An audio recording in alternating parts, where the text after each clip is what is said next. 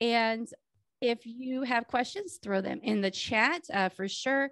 And I think at the end, if you do want to ask your question live, we are welcoming you to do that. So, and this, just FYI, is being recorded and will be broadcast on the Community Strategy Podcast.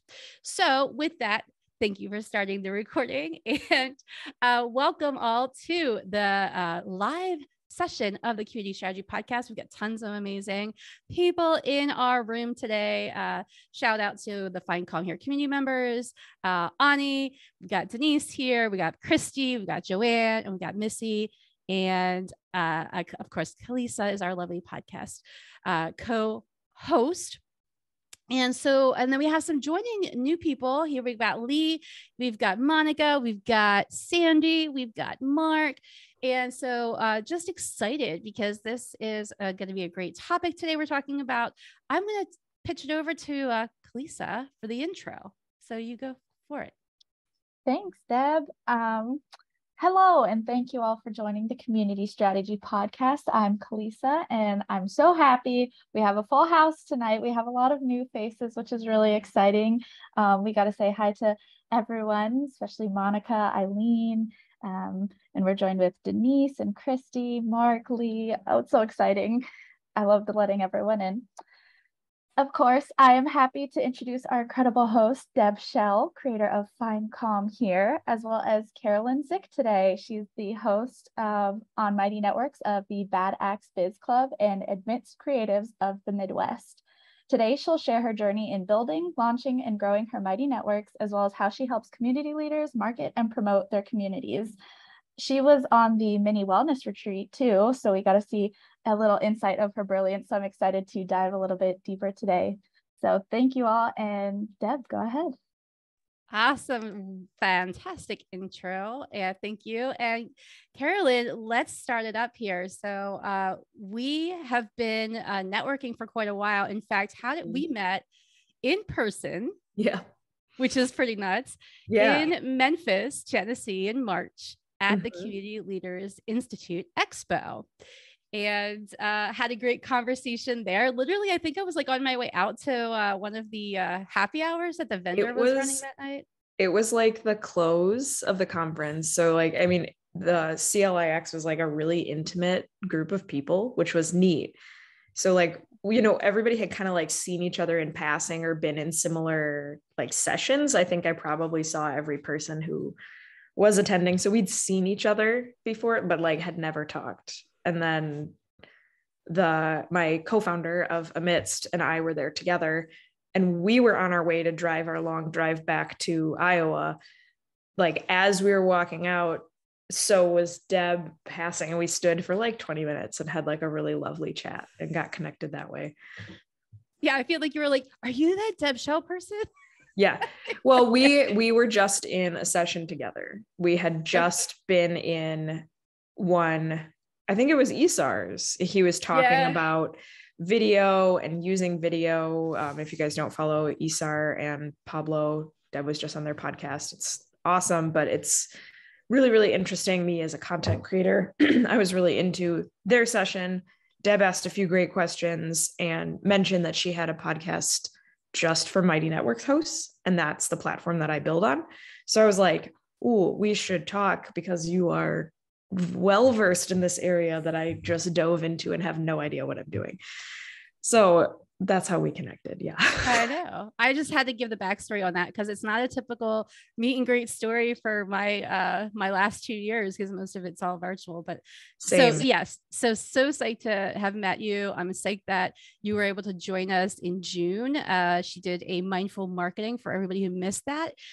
Inside the Find Calm Here community, there is an entire resource that shares with you about each section, with a recording and a transcript. So if you want to check that out, it is available inside the Find Calm Here community, which is now free, just FYI to everyone.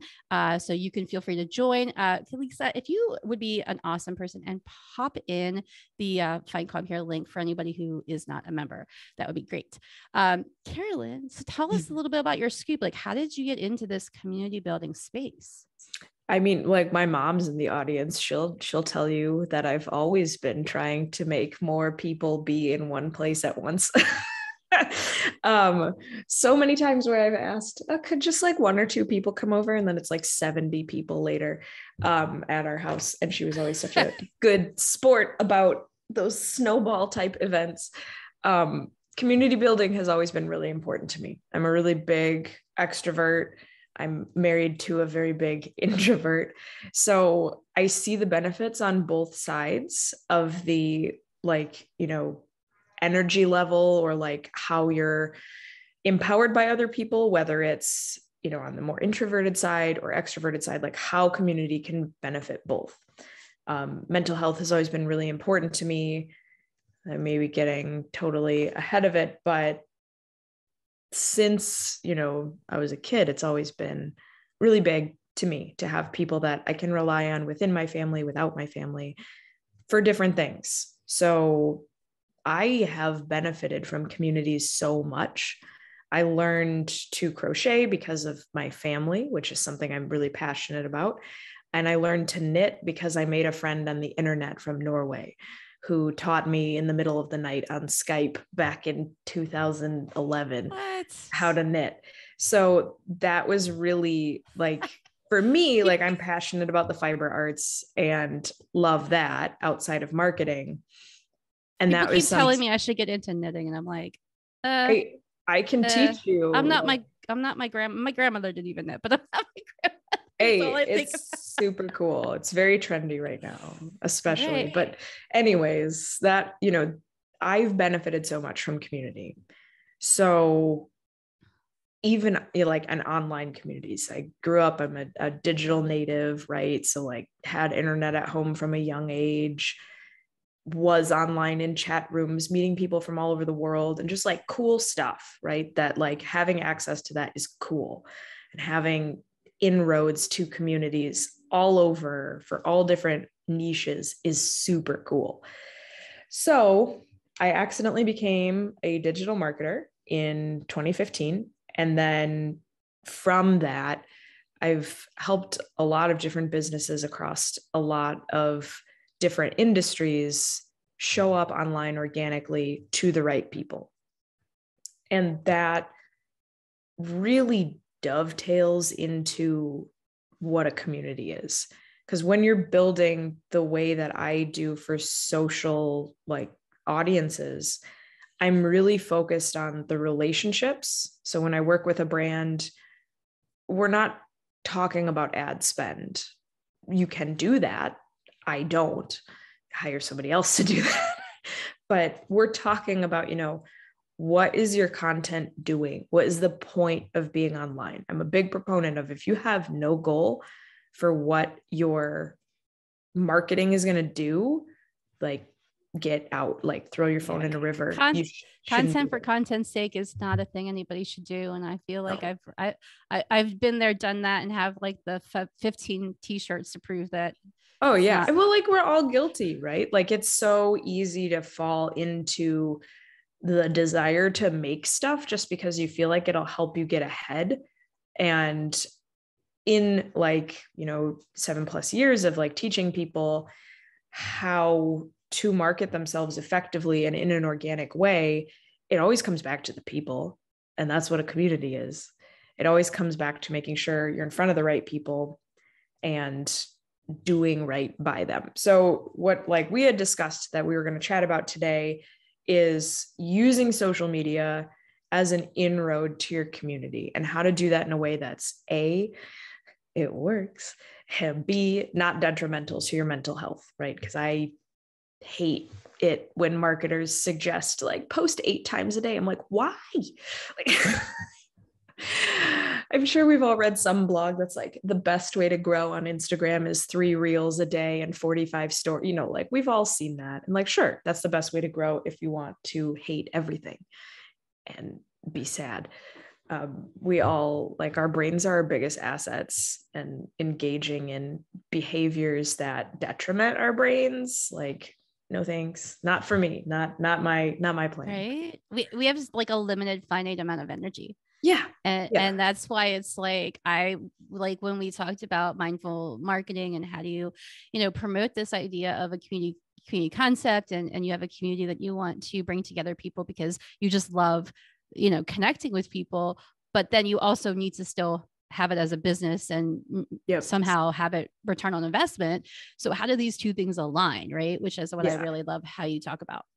Yeah. So with that, like how they align, and I've been doing this. So I launched Bad X Biz Club in January after sitting on the idea for almost a year and trying to figure out like, how does it look? How does it work? I've pivoted like 4 times since then. Right. So that's, like it started as a paid community. Almost immediately I was like, it just doesn't sit right with me.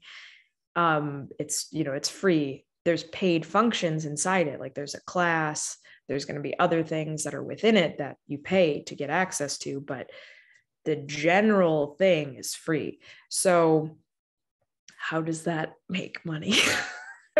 Right. So one of the things that I did, like, this is my strategy that I'm still working out the bugs on for Biz Club, is one of the biggest things that I think I did right with it is any of my social media presence, especially on Instagram, is always focused on modeling behaviors that would later translate really well to a community. So I was already doing the community building on social media.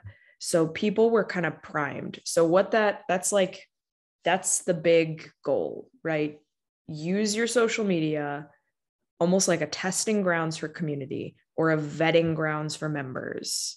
So what that looked like for me, and it could look similar or different for you, is I made sure that my audience was correct first. And Deb does a lot of work with this for discovery. And before you've even launched a community, making sure that the audience is right.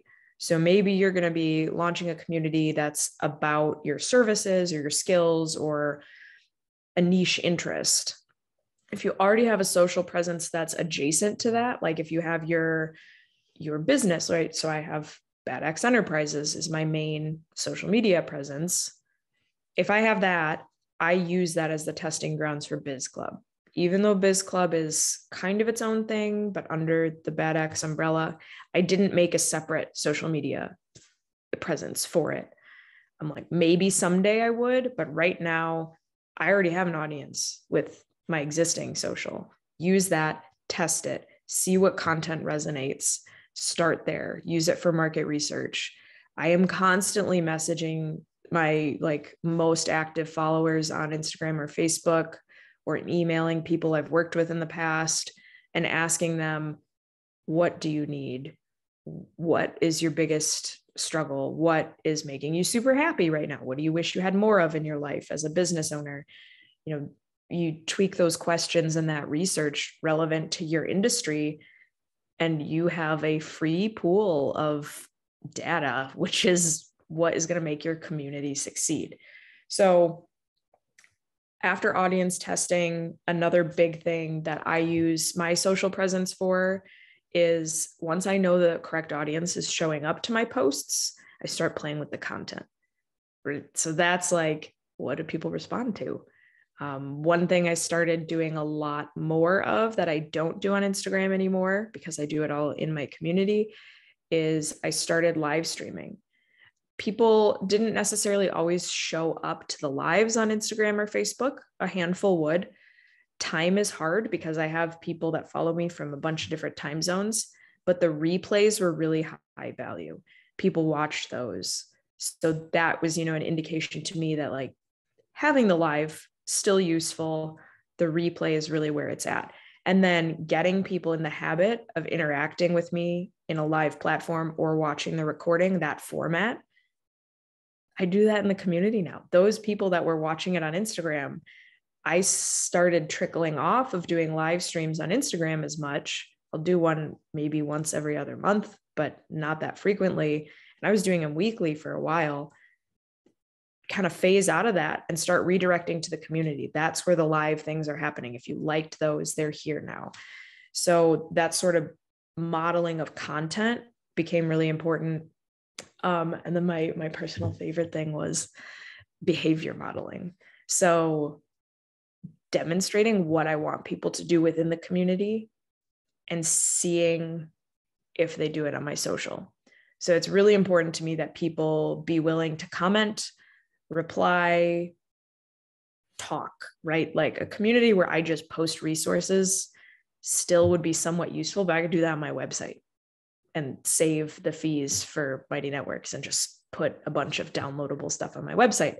I want people to chat and make connections and get introduced to each other. I have a question. Yeah. About that. Yeah. Because I think, well, we see the value in that as community builders. Why is that important to you as a business owner for them to connect? Is there a thought around that? Yeah. Beyond just really enjoying, like as a person, I really enjoy connecting people to each other that will benefit. Like I like that. That makes me feel good. It makes them feel good. But beyond that, it's, I mean, without sounding like callous or cold, it's goodwill factor. If I'm the one that brings these two people together that can support each other, that is still remembered as a beneficial experience. So like for you and I, for example, we only met because we both were involved with the Community Leaders Expo. I have a lot of goodwill towards that expo because I had a lot of really positive outcomes from it. You know, there are ways that you could easily focus on like the cost of that, right? Cost ticket, travel, time away from work, hotel, food, whatever else, right? You could list all the costs. But the benefits of the relationships I built at that 2-day event way outweigh any of those costs in the long run. And I've already seen return on that. So I know that that's a value provide for me. I can see how a relationship building experience gives me goodwill towards an entity, an event, a group, a person. If I'm involved in a networking group and nothing is coming from it, I don't have goodwill towards them. I'm not going to go back to that networking group. If it's, you know, a networking group put on by a chamber, let's say, but Chamber of Commerce, something like that. I join, I show up, nothing great happens. I'm like, what's the point of joining the chamber even, right? So same for Biz Club. If people show up to Biz Club, they get resources from me, which is great, but they're also connecting with each other. They're like, Biz Club is the place to be. I have so many opportunities because of this. And that is what makes it beyond just a resource center on your website. It's a living thing that people feel like they're benefiting from and also contributing to.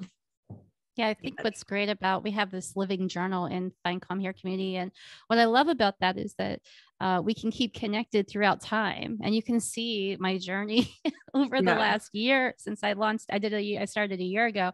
And so now you can see like all the iterations and the changes and the journey.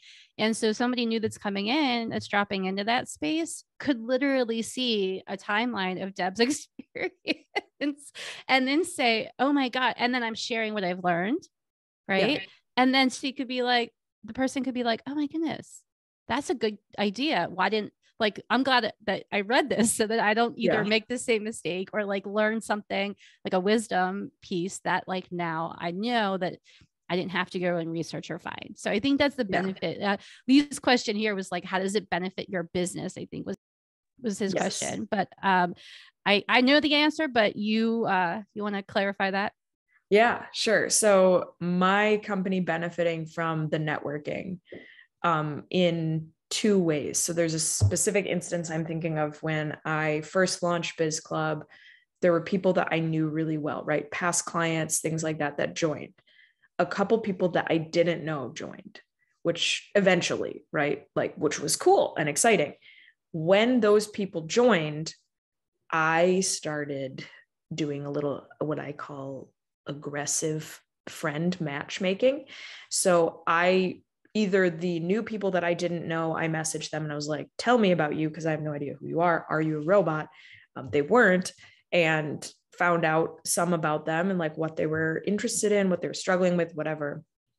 Their industry was adjacent to some of the people I already knew. I made sure that they connected. That was cool. That was great. the new person that just showed up, after connecting, the person I already knew talked about when, like in private, like not like with me in the room, like they're having a chat. They talked about how beneficial my services or my skills were. The new person was voicing frustrations. The existing person suggested that the new person take my class. The existing person wasn't going to take it, right? Like they had a lot of that knowledge. They were looking for something beyond that. New person needed it. New person messages me, tell me about the class. That's $300. So that is me making a friend for somebody that has helped them with other stuff too. Like they're in adjacent industries, located totally different parts of the country, and they could chat about it, like not only their own needs, but ways I would fit that. I also have Lee posted in the chat, superfans talk and support your company. Yes. Giving people the tools, like resources to talk about my services and the things that I offer is really important. And that results in money, business, but also the goodwill, like the long-term goodwill. Cause I'm kind of in this pivoty stage of wanting to develop more on-demand content that people access through the community. And that's very different than what I'm currently doing, right? I do a lot of hands-on work. What's the shift for that? What do you feel like? It's time to do. I don't have a good reason. No, but when I feel I'm resonating with a lot of what you're saying here in regards to, figuring out what your bandwidth is, understanding what you really want to do and what lights you up versus what's draining to you. Those are key factors in identifying like the content creation aspect and things like that. And the other thing I'll go back to touch on is that you talked about how amazing it is when just because you truly want to be a connector to people in an authentic way, and that shows up because you show value and provide value for others, then those people that are in the conversation in a room that you're not in now are talking about, oh my gosh, Carolyn is amazing because X, Y, and Z. And then the other person is now subscribing. Oh, well, you're recommending her. It's like getting a really good recommendation. It's like when people talk about you when you're not in the room and they're talking about the great things that you do because they've had this amazing experience. It just all goes back to relationship building. It's the foundation of every single thing that we do as community leaders is we build relationships. And then the thing that I liked that you said was about you got to know the members. And I think that's a lot of what people don't spend a whole lot of time on. I feel like it's a lot of work and therefore they maybe don't prioritize it or don't even, in some cases, don't even try to reach out to members to like, besides, telling them, go to this resource, do this, go here. And instead of saying, hey, I really like to get to know you. But now that you got to know the person, then you could then authentically be like, oh my gosh, like Deb's a community builder. You should connect with Missy who does community building too, or whatever. Like, and then that relationship can blossom based on the fact that you knew those two people and how they could benefit each other in some way. And then in the business perspective, Carolyn actually got a client from our group. She's working with John Summers now, who's an app developer. I don't know what you would title his title as, software developer, who's creating this amazing new tool for community builders that's not even like available yet. And you're helping him with that. And that relationship was built on the fact that I decided to bring people together that are community consultants inside a collective that we meet virtually every month. And because I invited Carolyn and John to that space, they met and now she got a client. So that's just one example of like this whole idea of like wanting to create collaboration instead of competition, offering a space and then shared value among the people in the room. I wanted to just share that beautiful story because and it's awesome. And like you kind of asked like, what is the reasoning for wanting to do more of the on-demand content? First of all, I mean, like I really see that my audience benefits from it. Doing live workshops, I thrive off of, a virtual or in-person room of people. a lot of business owners can't show up at a set time. So having something where they can take on their own pace, 2 a.m., 2 p.m., whenever they want, that is super important to my business still being able to function. Because I was doing a lot of like live workshops, no one was showing up, but then the recordings were really well viewed. And I'm just like, get frustrated with it. But then you're like, okay, it's not about me and like my favorite way to interact with people. That will come.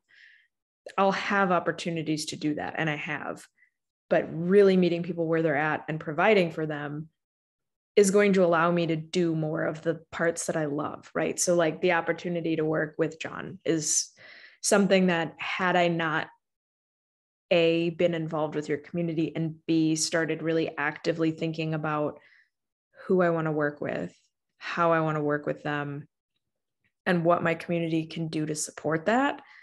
Like being able to have, even though it's not like a ton of money yet, but having that income bringer of having a class set up that I can direct people to if they're like, I'd love to consult with you. Like, okay, well, first take the class and then let's talk. I love that. Like a pre-qualifier, because as somebody who's struggling with business over this last year, I can tell you it's incredibly hard to really validate or know that your time is going to be worth it. A lot of the time when you get on these calls, you're like, I do a bit of research to get to know who I'm going to talk to before I get on a discovery call.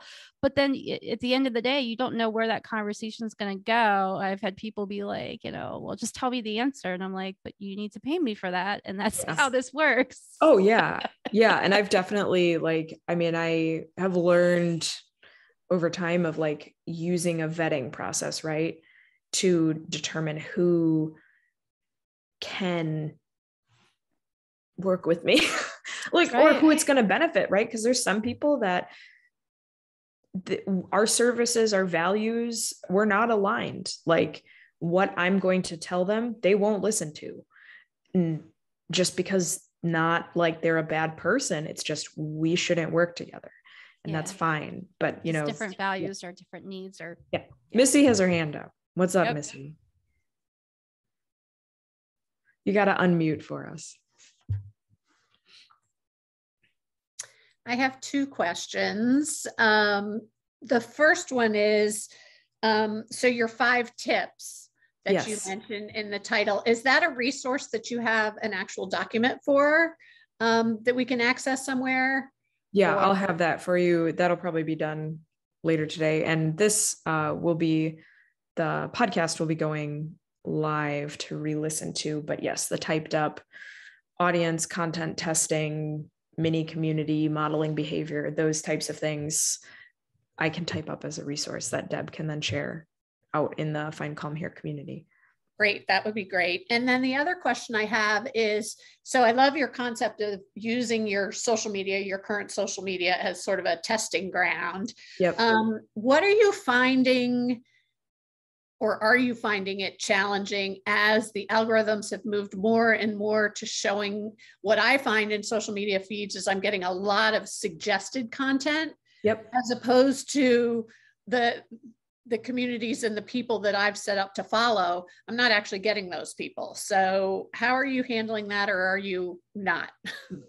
Both. So within Instagram, there's now a feature that you can go and you can see everyone you've followed.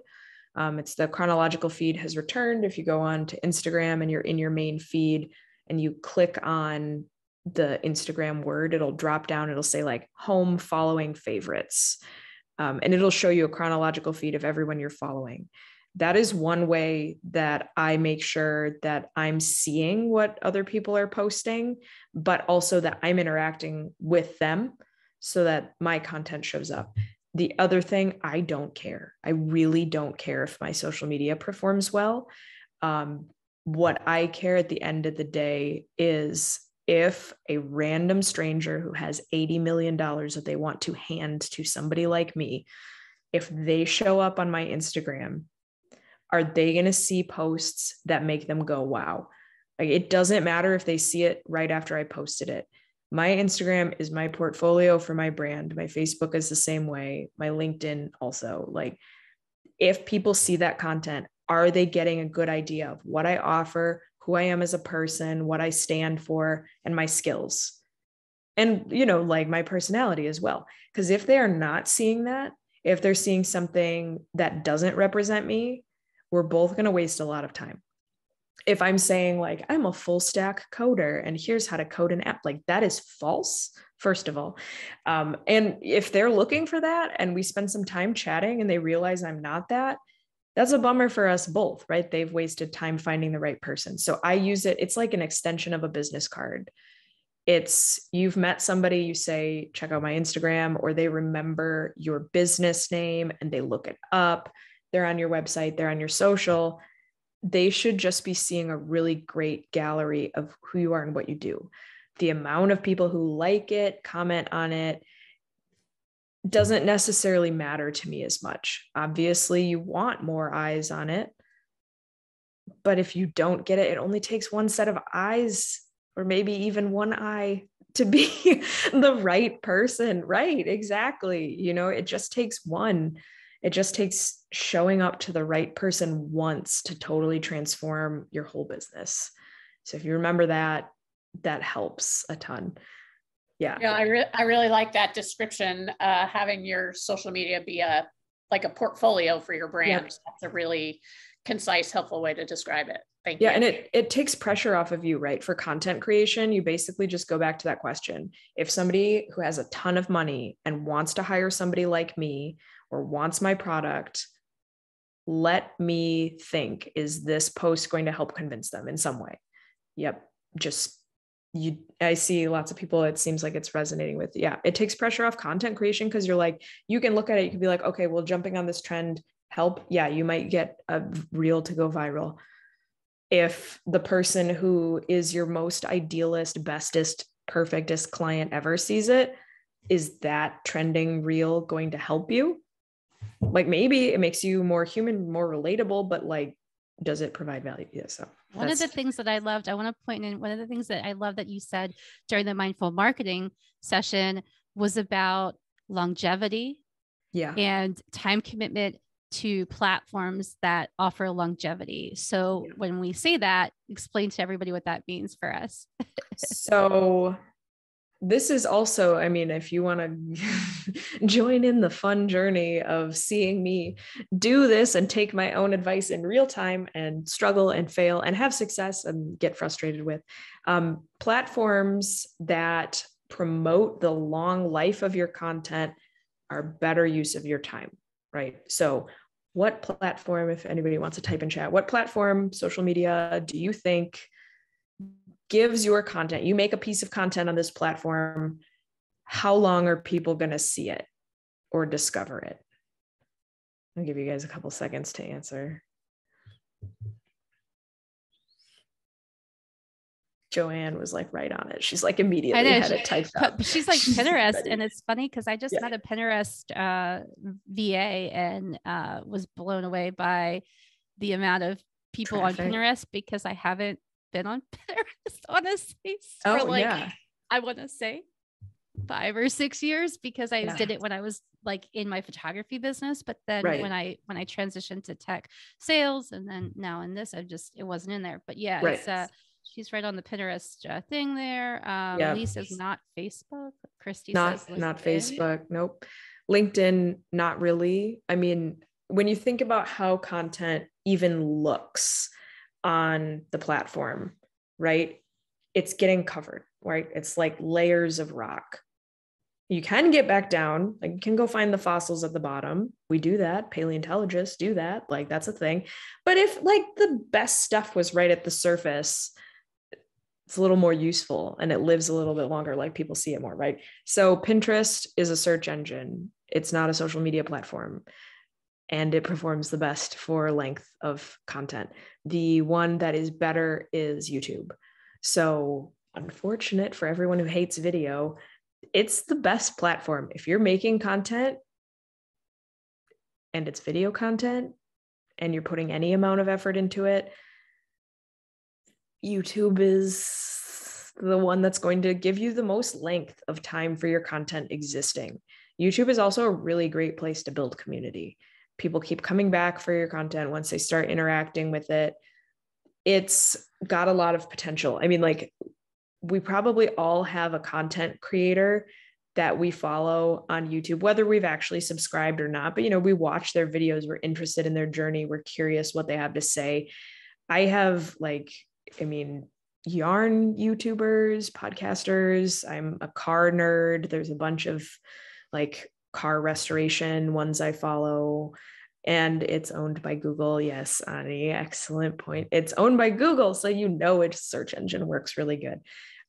Optimizing your content for YouTube takes a little bit of time to learn, and it's can be frustrating. I kind of decided this year, I'm like, I love making videos, and I know that I should be on YouTube. So this year I'm like, I'm just doing it. I'm just going to do it. So this year I've been really dedicating a lot more time and content bandwidth to actually developing a YouTube presence. And so far, so good. Slow. It's a long haul. Like Joanne said, hit 20 subscribers and have some work to do to get there, right? To monetize, it takes 1,000 subscribers and 4,000 watch hours on YouTube, but who cares about monetization if they're going to your community and buying your stuff? Like those 20 people making a purchase within your community or on your website or hiring you. I have to keep reminding myself that because I really do want monetization. But also, like, you know, I think it's a good point to say that we tend to like think about the monetization aspect first, yes, but we don't realize that there's other ways to monetize a YouTube channel, yep, like the one you just demonstrated. There's other ways to monetize a podcast than having sponsors. I had a client that listened to a podcast and then hired me for a $4,000 project. That means I monetize my podcast. I had somebody explain this to me and I was like, oh, yeah, that makes sense. Yeah. I get it now. Ani has a question, so I want to pop over to Ani. So my question is more, since we're talking about the YouTube, I used to use TubeBuddy to help me, but I canceled that and I just got Morning Fame. Okay. I wanted to see if you're familiar with it, because even though I was told it takes a little time for the keyword searching, but in the last 2 days, I'm ready to throw my computer against the wall. Oh, no. Because it's frustrating. I'm not getting the letters, if you're familiar with Morning Fame, what it should be to move forward to set up the description of videos. But I just wanted to ask if you're familiar with it, if there's any tricks and tips so my computer can survive. I don't want you to wreck your computer. So I use neither. I've watched a lot of demos of both. I understand how they work functionally. For me, I'm maybe not the best one to ask for advice on this, because this is within my skill set. Doing SEO, writing really strong keyword rich descriptions, developing titles like that is what I do for clients all the time. So figuring out how to optimize it on YouTube really wasn't that steep of a learning curve for me. Figuring out like what words are going to work for my audience is still taking time, but I'm like, I know, max out characters, make sure every description is, has this formula. One thing that I would suggest, and you can kind of see, I will drop my YouTube channel. You can see I have an auto-populated half of the description, because for YouTube videos, you have 5,000 characters. That's so many. So I have a huge chunk that's like, here's my community, here's my Instagram, here's buy my ebook, here's this, here's that, here's that, here's that, here's that. Like all of these things that are on every single video, as well as like a link back to my channel, a link to my website, like billions of links. Because on most social platforms, you can post one link. I mean, Facebook, you can do several, but I'm going to take advantage of that. I think it's really, really useful. So for me, I don't use any of those optimization tools because some of them aren't really built to necessarily assist with like the call to action side, right? They're built like, how do you get eyeballs on this? I'm like, okay, but I, as a marketer and chronic overthinker, I'm like, what's the next step? Somebody watches it. What are they doing next? And I'm the one who has to figure that out. So that was kind of my 5th tip for today. So excellent. Thank you for segueing that. The 5th tip that I had for today after modeling behavior is map the journey for your customers. So know when they're interacting with your social content, what have they done immediately before, and what should they do immediately after. So for me, a lot of times I've met someone in person and then they're on my social, or virtually I've met someone and then they're on my social. So they maybe have had an interaction with me. For my YouTube, I have likely never met them. They know nothing about me. So what do they need to do next? They need to either watch more videos, join the community, or get to know me on social media more. If somebody's on my email list, what did they do before? They probably worked with me. They maybe were on my social media for a long time. They do not need to be going back to my social media. My call to action in an email should never be follow me on social. That is a step backwards. So knowing at what point people are interacting with your content that you're creating on their journey, right? Like you always kind of want to be moving people towards a level of more intimacy with you. Even if they cap out somewhere and they're like, okay, I can never pay her. I'm never going to hire her, but I want these resources. They've capped out. They shouldn't move backwards. So I hope that kind of makes sense with, especially with YouTube, right? When people are seeing those videos, what have they likely done before? That informs my descriptions, my titles, everything more than, what's the best thing on YouTube that I can do, like strategy wise. It's kind of like taking the strategy and twisting it to your own devices. It's a really great way to lens through which to look, because it really is more intentional on the way we talk about marketing and how you and I, Carolyn, have talked about this in the past of like just wanting to be more intentional about how we spend our time, making it more meaningful and impactful. And then what does that look like? And I think while YouTube is the long game, it's not an instant, you're not going to, and you don't need to spend a lot of time on this. I feel like it's just, you just need to start. One of the things I did was like, I just started in 2020 and I just started doing these videos and I was doing all of these workshops and I was really on social media a lot. And I got I think I got like 40 something subscribers, like randomly without even really trying. But then, like my mission changed and my focus changed. And then, I was like, well, I don't want to spend another time building a whole nother YouTube channel. Yeah. And I even bought a course last year, which I went through like 2 sessions and then haven't finished, about like how to have a successful YouTube channel, when I realized I don't really want to have a YouTube channel. But the more I think about it and realize I don't have to like stop everything I'm doing and like spend 10,000 hours, making my YouTube channel amazing. It's like more the incremental investment of time. So 1 hour a week, 15 minutes every 3 days, whatever the time is that I want to decide to commit to that. It's more about just structuring my time in a way that, okay, I'll just make sure that I, upload a video after we've after we've done the recording, so that it's there. And then, going back to just building more habits around it. So it's not so overwhelming of I mean, you can look at somebody who has been on YouTube since the beginning. You can look at the John and Hank Greens of YouTube and see like how far advanced they are and the volume of content they put out. I'm like, they have a whole team. Like, comparing that, it's unfair. And it, like, that's great to have trajectory towards if that's the way you want to go, but just starting, is important. Okay, and Christy asked a question. Stop comparing yourself to people who have like a team of social media marketing experts, because you're doing just fine, all of you. Yeah, Julie had 20 amazing followers. Yeah. I always think about it too, like this, right? Like sometimes you can get really down about like, okay, that had like 5 views or 0. I've had my last 2 videos have had 2. And I think one of them was me on another account. So I've had ones that have gone really well. And it's frustrating when it's like, okay, well, this content I know has value. That's all that matters. It doesn't matter who views it. Eventually it's going to work.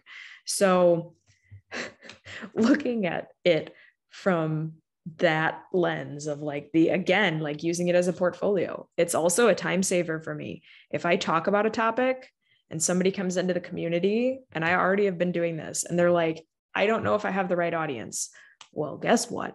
Carolyn in the past made a 5-minute YouTube video talking about that. You can watch it.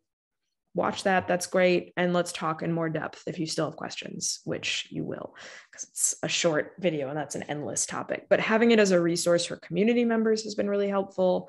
Yeah. Potential clients. Yeah. Lee was asking that question about creating content. Lee, did you want to ask to just clarify? I didn't know if you wanted to ask or if you just wanted me to ask it. You know, the last thing I just put out there? Well, I was just commenting. It looked like that Carolyn was taking her social media and her YouTube stuff and creating a path, your own funnel to finally get to a point where you're having social interaction with, which is kind of cool. Yep. Yeah, and I mean, sometimes it's reverse. It goes from social interaction into it. But yeah, like for me, it's super important to know the journey that my clients are taking, because how can I serve them if I don't know what they've already seen? And like, I wasn't thinking about that. And I see a lot of people that send me emails all the time that say, this is my social page. This is my, and I'm going, what if somehow they know you, they're emailing you, they must know you socially, right? So yeah. And I'm not saying you can't put your social links in emails, but that shouldn't be your major call to action. Yeah. Right. But yeah, like knowing where people are on the path. Like if I were to, email somebody I've worked with for years and be like, you might not know what bad axe is. Like, no, they know exactly what it is. That's really almost like bad customer service at that point. Like, put your marketing in the right direction. Christy asked a really good question. Currently using social media, specifically LinkedIn, as the top of the funnel. Have a personal page and a business page. Should I be focusing my attention on both or just my personal page where I have over 1,000 followers? I personally do both, right? So Bad Axe still posts the content that I plan out. Carolyn shares it. I get way more interactions when Carolyn shares it. But it's coming from Bad Axe. I always want to show like it's coming from that. That protects me in the future as well. Because if I suddenly have a knitting pattern that goes completely viral and I make $2 million off of it in one night, I am going to be like, that was fun being a marketer. I'm going to go roll around in yarn for the rest of my life and hope that I can design something that goes viral again. But Carolyn can still exist. Bad Axe as a business is separate from me as a human. And me as a human loves Bad Axe, and I share it frequently and I talk about it and I get more relationships and interactions that way. But the content is always coming from the business side and having 0 impressions, even though there's a lot of followers there. You know what I mean? Like LinkedIn's a weird world, but yeah, always like kind of giving yourself the freedom to exist and to pivot. It's another thing too with like Facebook, right? Because you have your personal persona and your business. I have business owners that'll ask me like, how often should I share it to my personal page? That's up to you. We are a whole human. We're interacting in everything. You don't just like shut off part of you. But online, you need to protect yourself in a way that like you're not putting yourself in a place where you are your brand entirely. Even if it's just you need to have that layer of protection that you can be like, maybe Carolyn doesn't want to talk about Bad Axe today. Maybe we're in a fight. Maybe we're frustrated and Bad Axe can just post its stuff. I don't have to do it. Oh, I love that maybe I feel like that with Find Calm Here sometimes. I mean, can't be upset with Find Calm Here, but right. I could be. Well, and like I personify, that's an easy way to figure out like your brand voice is to like personify it, right? And like think about like, okay, what is Bad Axe? Like it is me at the end of the day. It's always me, but it's also its own thing. Like I could conceivably remove myself from it. It would probably not work, but I want to have also a comment. And Christy asked about, yes, I do this too. So I post we use Buffer for our social media scheduling. So we schedule things out on Buffer, and then it goes out to our Twitter, Instagram, LinkedIn, and Facebook pages of my business for the Find Calm Here brand. And then I go in to LinkedIn, and I've specifically changed my strategy around this. I only focus really on LinkedIn. I don't do it much on Facebook. I used to do it more on Facebook, but now I've switched to LinkedIn. So then I go over to I go to share it, and then I share it on my personal page. And then on top of that, I try to tag some people so that they like to bring their attention to it, because then that ends up getting more views. And one of the things I recently did, and I think it's a matter of context, right? So I wanted to ask a question to try to get feedback from people for my book that I'm writing. So I actually shared a question as Deb, because I authentically had a question about a book I'm writing. But then like I have content where I want to drive people to either read my blog post or listen to a podcast or whatever. And so then I would share it as Find Calm Here, and then Deb would share it. Right. So there's different practices for different things. And I also have, I keep going back and forth about, should I have different aspects of my life on LinkedIn? For example, I went to school for journalism. I have a background in a photography and photojournalistic degree and experience there. I won 3 Keystone Awards that nobody really cares about anymore. But like I had a really successful career as a journalist for a while. Then I went to tech sales and did tech sales. Then I became a artist, and I had over 20 exhibits of my photographic artwork. And then I did commission sales for hotels. And then on top of that, I was in tech sales. And then on top of that, I launched a business in 2020 called Find Calm Here. So Deb is very layered of a person. And there was, and I think most people are like that, but it's like I had this block around it of like, okay, I can't show Deb. Everybody has to know Deb as the person who's a community builder now. We can't talk about Deb, who was the photojournalist 10 years ago or 20 years ago. And now I've really shifted that opinion and perspective to be like, no, this is Deb. Like over time, it's not like I like transitioned into a whole nother human being. I'm still like with my experience. In fact, that brings the layers of my experience into my business. So now I started a business page for my photography business, just to say that, hey, I'm still doing photography. And some people in my LinkedIn really loved my photography. And now you can, guess what? You can still follow my photography, because I still do photography. I just don't do it as a specific business anymore. Right. So I think that's a good point to say that there's multi-layers of us that we have. And I think it's okay to share, and then just putting people in the pockets where like people put you in the pocket where you belong. So if there's certain people that just remember me as a photographer or a writer, or there's certain people that remember me as the tech salesperson. So that's okay, but I'm multifaceted in those aspects. Sorry, I just went on a tangent. No, and that like, I mean, that as service providers, that's like a huge benefit. Like, I don't know how many times I've been able to actually like really relate with a retailer, because I did a startup like for a year. I ran a yarn shop, like a brick and mortar yarn shop with a friend from high school. And it was awesome, great experience. But that, not every marketer has started up a yarn shop or run a business besides a marketing business. So it gives you a perspective on like what the day-to-day is, what it's like to be on the other side of that. I know we only have like 3 minutes left, but Joanne asked what my thoughts about TikTok were, and I love TikTok. I really do. I hated it for so long. The technology is absolutely terrifying, and it's really, really bad for your mental health. It's a super addictive platform. You have to set timers. It's currently deleted off my phone because I went for like my typical self of like a 3-week spree of being really active there. I have 2 TikTok accounts. I have well, 3 technically.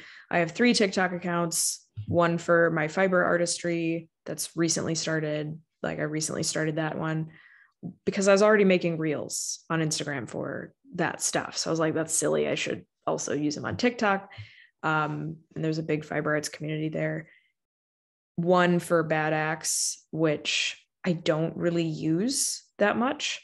And then one for my kind of like personal, right? Like I made the personal one first that I used to explore the platform because I'm like, people were asking me about it. I didn't have an account. I was like, I need to know what's happening here. It's my job. So I made it. I really like it. I really think that there's a lot of potential there if you're already making videos. If you hate videos and they make you upset, don't get a TikTok, and don't try to force it. It can be a lot of fun. It can be a really lighthearted, interesting, cool place.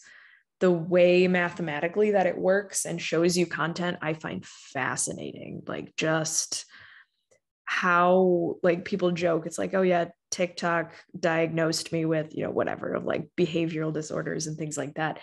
But it really can figure out what you're into with very minimum input from you, which is because of face recognition software, which is fine. The robots own everything. We're all trapped now. Skynet, it's fine. That's uplifting. But yes, I think it's an interesting platform, but don't add a new platform if you're not ready to make the content for it. Don't start a YouTube if you hate recording videos. Don't get a TikTok if you hate it. If you want to check it out and see what it's like, go for it. Make an account. You don't have to make it a big thing. Just check it out. Set timers, delete it from your phone. Yeah, it sucks you in. Does anybody have any final questions? Anything else we can chat for a second before we all turn into pumpkins?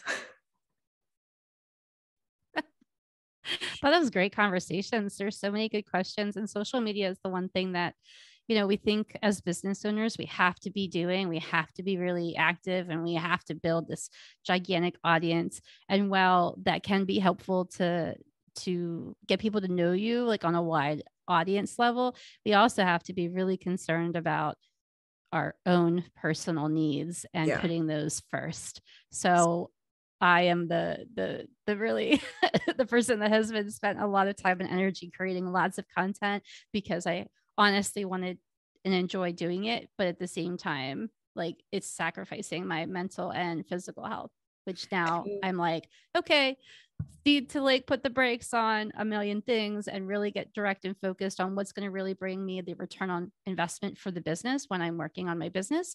And then giving me enough time that I can walk away and say, okay, Deb's going camping this weekend and we're going to have a away from my computer weekend. And that's going to be fantastic. So thank you so much. Lee said, thanks. Yeah. You are welcome, Lee. I'm so glad you joined. And Mark had to leave, but I'm so glad he joined too. He has a lot of amazing QE content. And he actually gave me a tip on his mastermind call the other week about connecting with people. So LinkedIn, there's been a lot of like conversations around promotion of like cold reach out and like that. Yeah. And you touched on it a little bit ago about how if people know you and then you get this, this happened to me recently. I know this person really, really well. And I've been in many meetings and sessions with her in marketing. Anyway, I know her. And then I got these automated messages in LinkedIn from her. And I'm just like, what? It automatically was like turning me off, even though I love this person as a friend. Right. Yep. And I reached out to her and I said, look, I don't know that. I know this isn't you. I know that it's like a system that you've created somehow. And if that's helpful, it's working, then, whatever. But to me, it's not feeling good. So I would recommend not doing this kind of outreach to people. But I really think it depends on, what you're comfortable with. And the key here is knowing yourself. I think the biggest takeaway I've found like from today was just like, do what feels right and what lights you up and what you want to do, not what people say you should do. Yep. Yeah. And like, again, Your brain, it's your biggest asset. You melt your brain, you have nothing left to run your business with. Like keep that protected at all times. I got distracted. So my thought was that Mark was telling me, instead of having cold reach outs, to do I usually meet people on a virtual call like this. I build a relationship with somebody either in a chat or when we're talking on a video call. I reach out to them at the same time, like when we're in the session or right after the session on LinkedIn, and say, hey, it was so great to chat with you or to listen to you during this last blah, blah, blah, whatever it was. And then when they accept my connection, what he recommended doing to build business relationships was to send a video or a voice note and just say, hey, Mark, I'm so glad you joined today. I really look forward to talking with you again. Let me know if you'd love to chat some more, or whatever the message is. And I did that. I did 20 of them in one day. Because I don't like video at all, at all. And I did 20 of them in one day. And I got about 5 or 7 people responding to me with really positive thoughts of like, Deb, that was so, because I said really nice things to them and it was it was like authentic. I said things that I meant, but I just said positive things to them. Like, thanks for showing up in this amazing time or in the session. And I had people messaging me back being like, Deb, thank you. That was like, that just made my day. Yeah. And whether that goes to a client work or whether that relationship grows or not, I just know that somebody said I like cheered up their day. I mean, that's a pretty cool feeling. If nothing else, that's pretty cool. But I did get one person reply back and be like, Deb, you just reminded me that I need to do this for my own business. He goes, you can't, and he's a pretty big name person. He goes, and I met him at Podfest. He goes, you can't even imagine how many people are cold DMing me, all the time. Yeah. And he goes, you're like one of the only people in the last, whatever time frame that has sent me this like personalized message and a video message. And so kudos to you for doing that one. And now you've like passed the baton on to me to be you gotta step up. Yeah. Which is crazy, which is somebody like he was talking about, working with people like Gary Vaynerchuk. I'm just like, okay. So anyway, thank you all for being here. I'm super glad that you could join us again. Continue the conversation in the Find Calm Here community. I'd love for Carolyn, if you could share your resource in the Find Calm Here community for people, so that they can like dig into that. You can create an article or just if it's a PDF, whatever it is, just throw it in the Find Calm Here community and they can all grab it there. For everybody who is listening to this recording on the podcast, if you're interested in joining our sessions, all you need to do is send me an email at deb@findcalmhere.com, and I will definitely would love to have you join our conversations. We are doing more live interviews. We do have 2 coming up in August, and the ones in August, we've got one. Lisa, could you remind me of what the podcast live interviews that are coming up in August are? I know now I put her on the spot. Okay. No, totally fine. Let me just pull it up right here. We have coming up, leading a global mindfulness community, and that's with Elijah. Yep. That's at the end of the month. And then we have building a community with strengths, right? Mm-hmm. What's that on? What's that day on? That's the 12th. I have. It's okay. I'll put. I have on here. I have the dates that they go live. Not that they're live, but that they get published. You're looking at our private Trello board, and that's cool. But for reference future, go to Find Calm Here. Go to the blog. All of the blog posts, our events are listed under there. And so starting in August, we are going to be having live events every other Friday. So that'll be our consistent kind of come and connect with us when you're inside the Find Calm Here community. So I just want to point that out. And thank you so much for everybody who has shared and connected and reached out to us today. If you want to get a hold of Carolyn, where can people find you if they're super excited? to talk with you? I think one of the best ways, I mean, you can message me on any social platform. I see I got some requests on LinkedIn. That's awesome. I'll be approving those and messaging you guys back later today. Biz Club is free to join if you want to talk more mindful marketing. I can throw that link in here again. That is another really great way to interact with me directly. 1 second. Yeah. And your community is free, right? Am I right? Free to join. The paid features are classes. I'm working on a 30-day challenge that'll be self-paced as well, that you pay a little bit to join, and there's prizes and fun stuff like that. So yeah, Biz Club, that's a really great way to interact with me, meet some other people, stuff like that. Thank you. Thanks so much for sharing. And yeah, super excited to have you coming up. Like I said, Fridays are going to be every other Friday are our live workshops. August, our theme for August is community structure. So we're going to be talking about what does that mean? Meaning, what are examples of community structures? Examples are a challenge, which Carolyn just mentioned, a course is another one, a live course is a different one, and many other community structures. So if you have questions, bring them to our sessions in August, because we're going to be talking all about community structures. Post it in the Find Calm Here community, your questions, share what your structure is and what you really love about it, what's working. If you've got like a monthly event that people really show up to, let us know. Like, I'd love to hear more about what's working with you.